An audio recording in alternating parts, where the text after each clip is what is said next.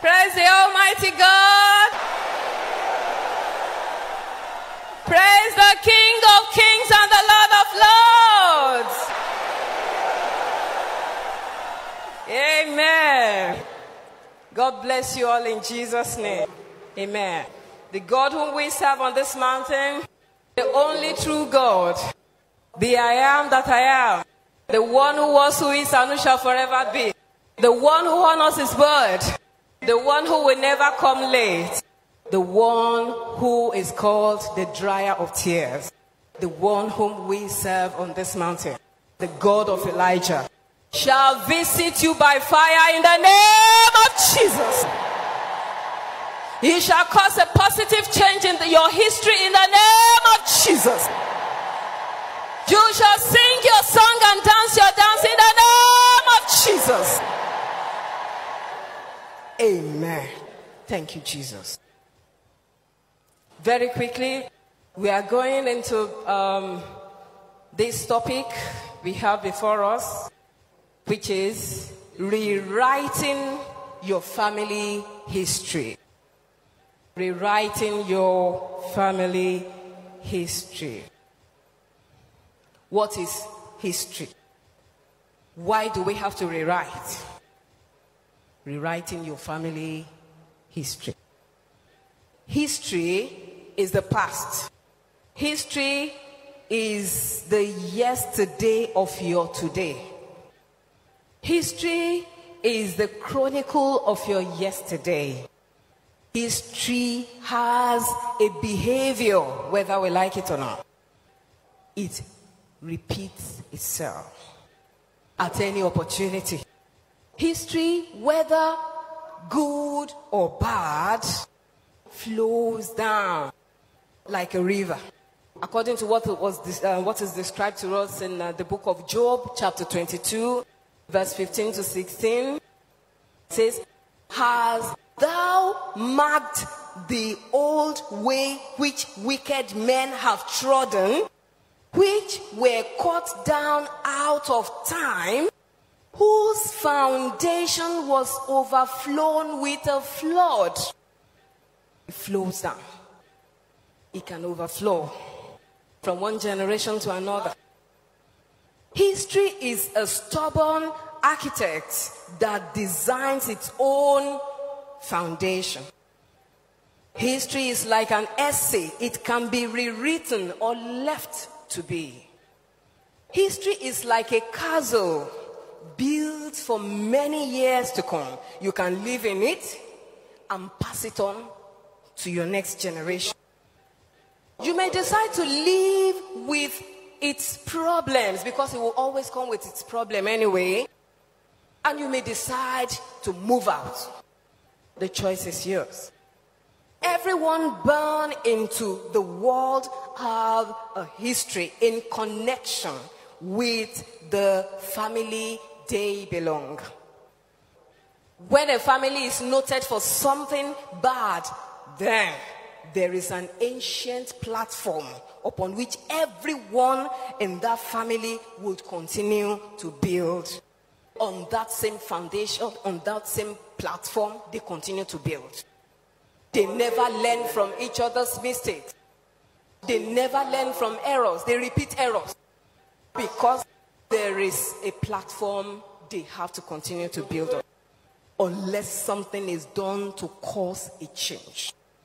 Psalm 11 verse 3 says, "If the foundation be destroyed, what can the righteous do?" Many things. The righteous can do many things. He can reconstruct. He can redesign. He can even decide to rewrite. Amen. Anyone in a family or in a locality can be the one to rewrite a family history that will cause a positive change in a whole nation. From this, we go to our text for this lecture. That's in Judges chapter 6. I'll just take a few verses from there, which is 14 to 16. Judges 6, Amen. From 14, here is a nation, Israel. They chose to disobey God. They knew the law. They were given the law, but they decided to go the wrong way. So God handed them over to their enemies, the Midian. And then they were left for a long time without experiencing miracles, divine intervention, anything. They were just left there. So from that 14, and the Lord looked upon him and said, go in this thy might, and thou shalt save Israel from the hand of the Midianites. Have not I sent thee?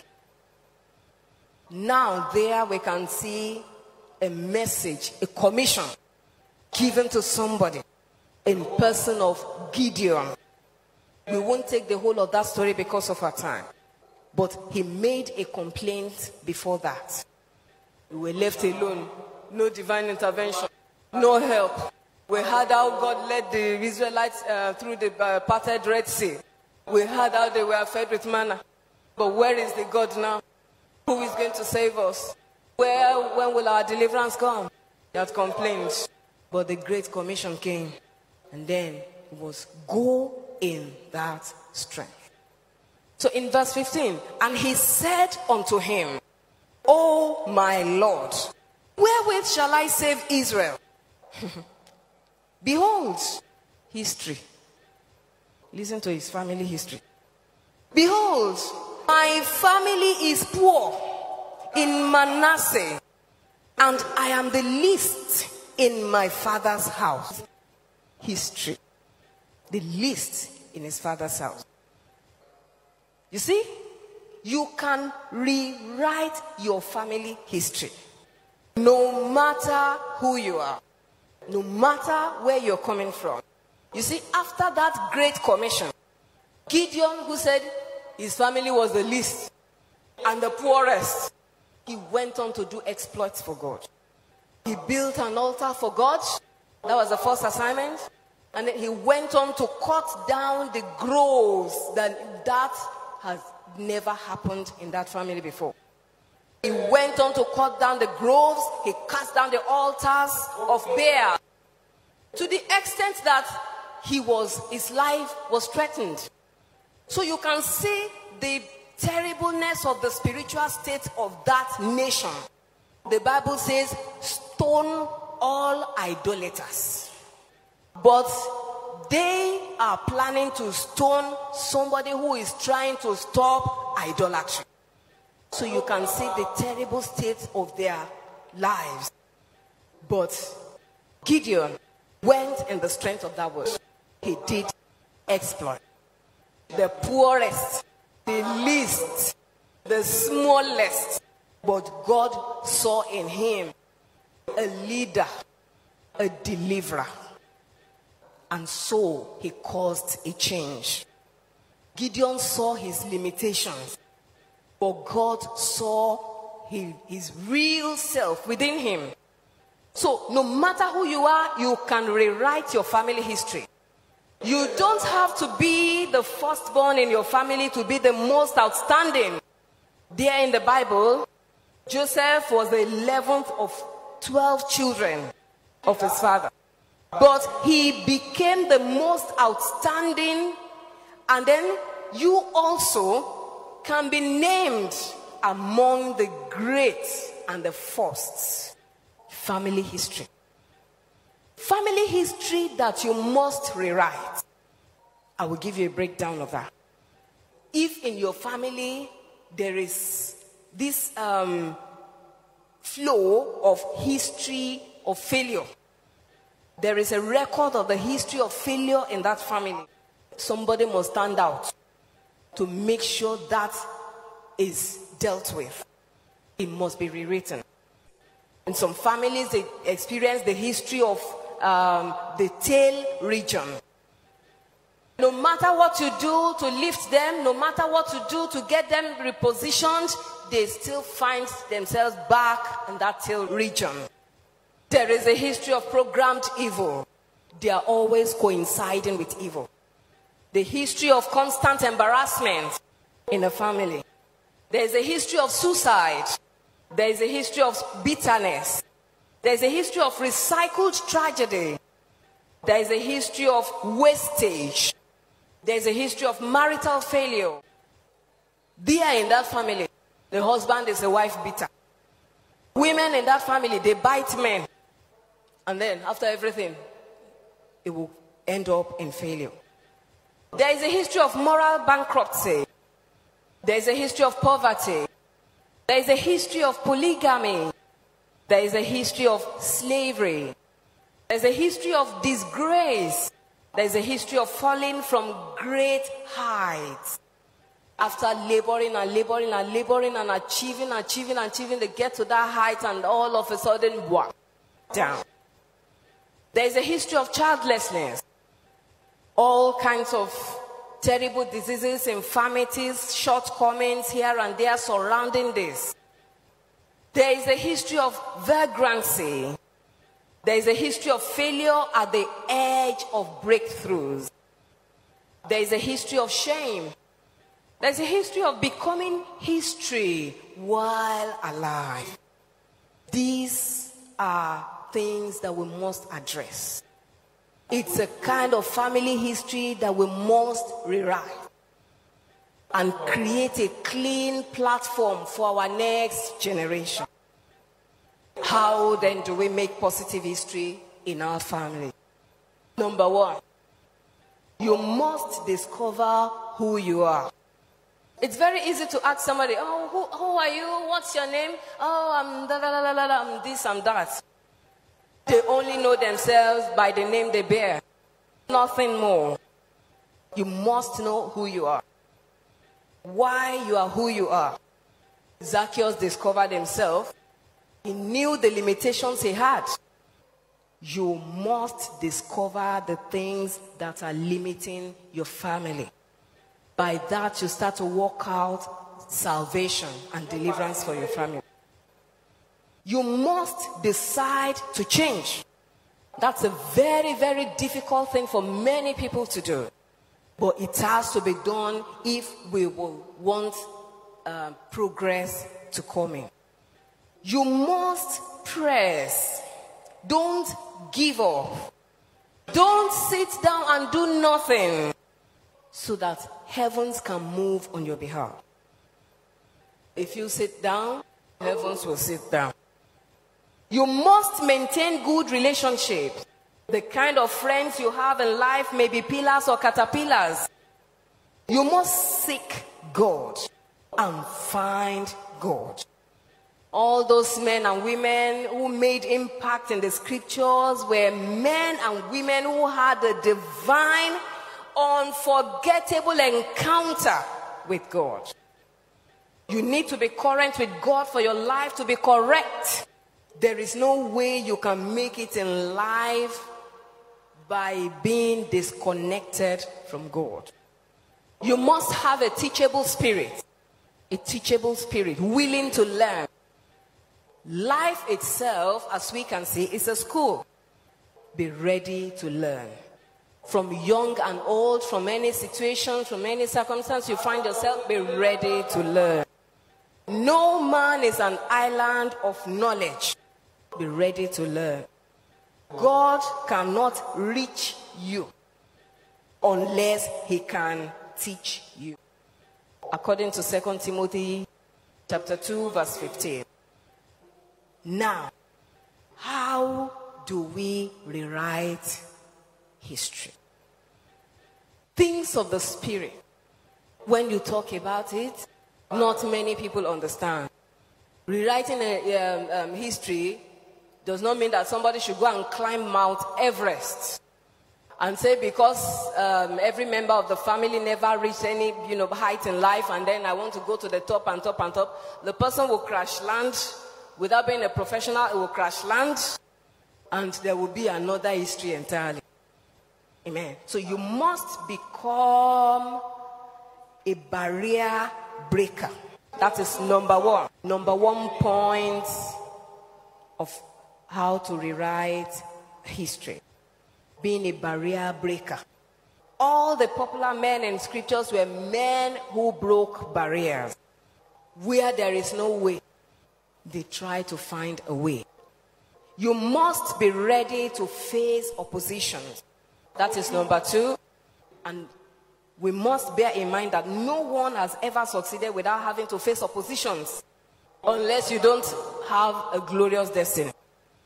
If you have one, the more glorious your destiny is, then the harder the opposition you will face, according to Philippians 3.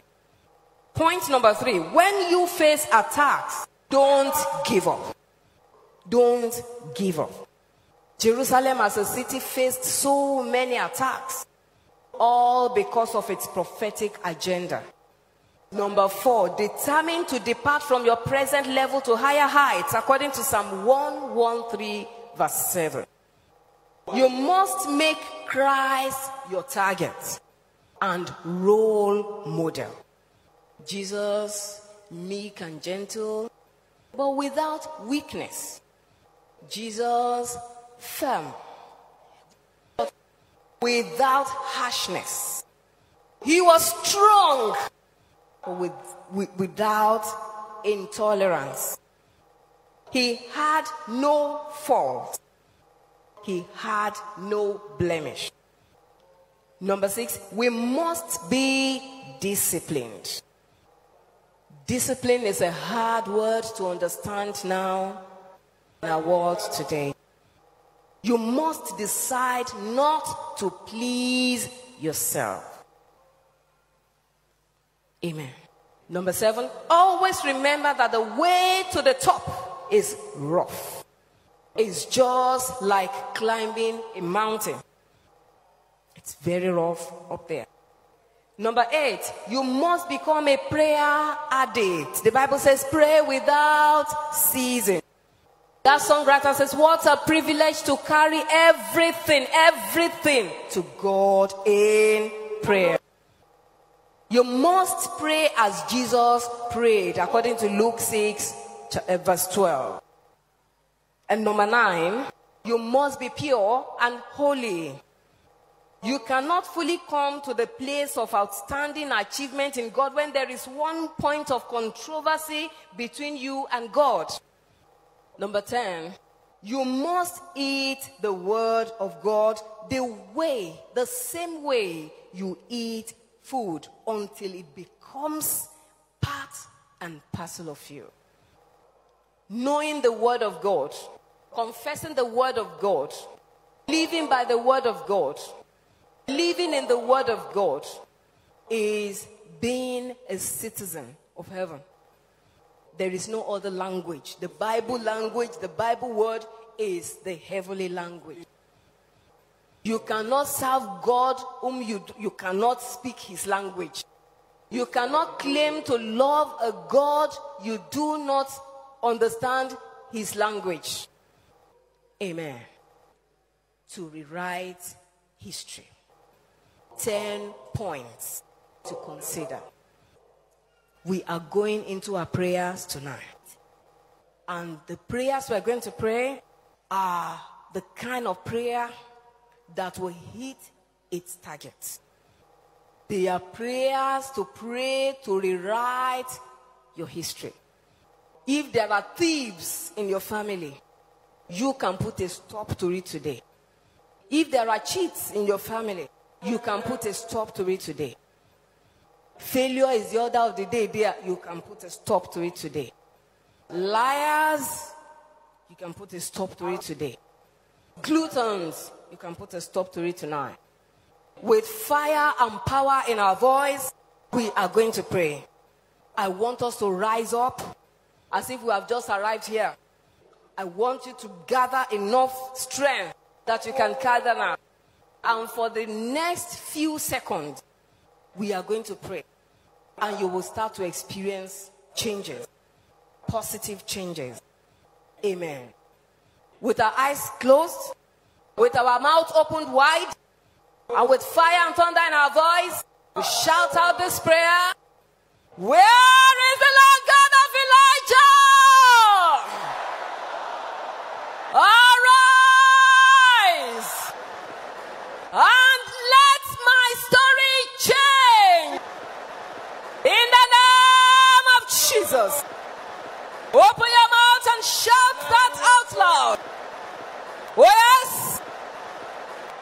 Where is the Lord God of Elijah? Appear, appear, appear. Appear in my situation. Appear in my family. Appear in the issues of my life. Appear, appear. There must be a change. There must be a change. Thank you, Jesus. Oh, yes.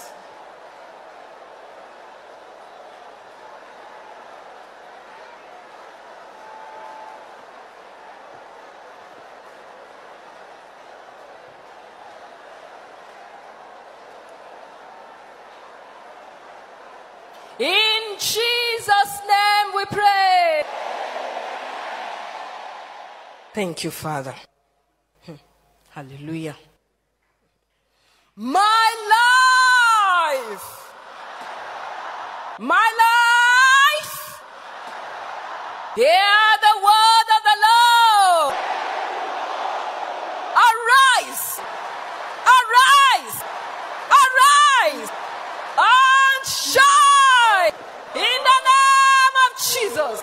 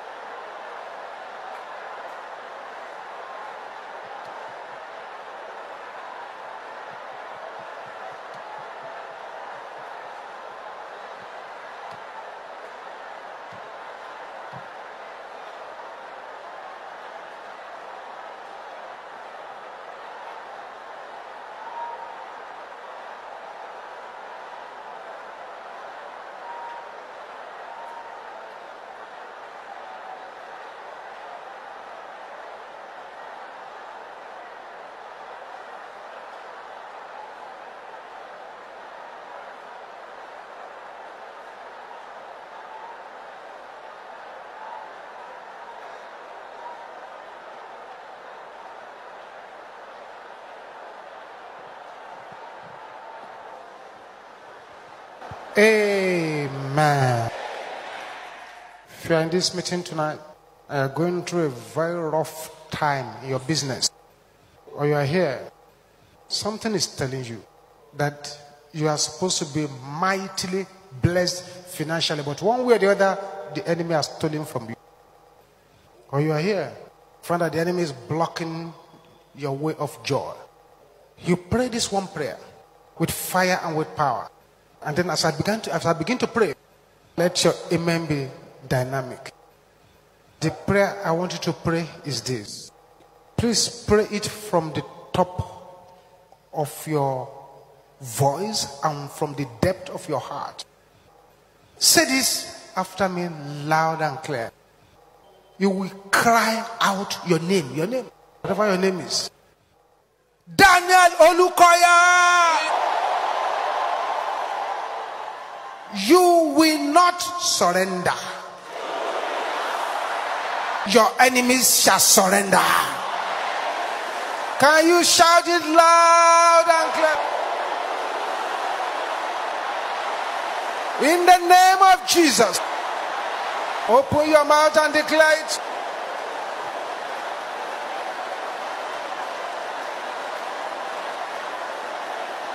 In Jesus' name we pray. If you are in the category of people that are mentioned, just stretch your right hand towards the altar. The situation I described. If you are seeking for financial breakthrough, or you want the miracle of debt cancellation, stretch your right hand towards Hosea. Then first of all, quietly make a vow before the Lord. A vow before him of what you will do when the blessings overshadow your life. The angel of blessing is here and is going from person to person. Father, in the name of Jesus, I decree by the decree of heavens that your Red Sea must bow. Your Jordan must divide. You will sing your song and dance your dance. Every enemy of your full-scale laughter, I command them to be arrested. Let them be arrested. Let them be arrested. Let them be arrested. Let them be arrested. In the name of Jesus. It is well with you. I cover you with the blood of Jesus. Thank you, Heavenly Father. In Jesus' name we pray. Let us share the grace in fellowship. The grace of our Lord Jesus Christ, the love of God, and the sweet fellowship of the Holy Spirit be with us now and forevermore. Amen. Surely, Surely, goodness and mercy shall follow us